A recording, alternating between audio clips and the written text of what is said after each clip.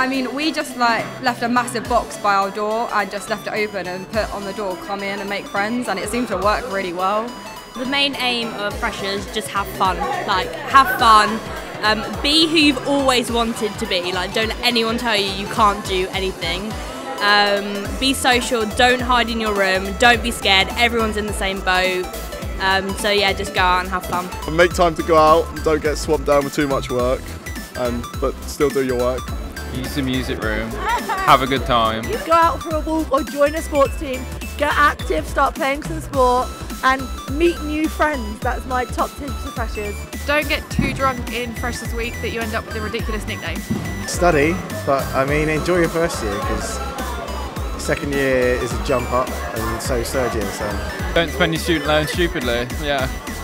Please don't. Don't drink. We're lacrosse players and we wouldn't dare of drinking. join a society and sports club.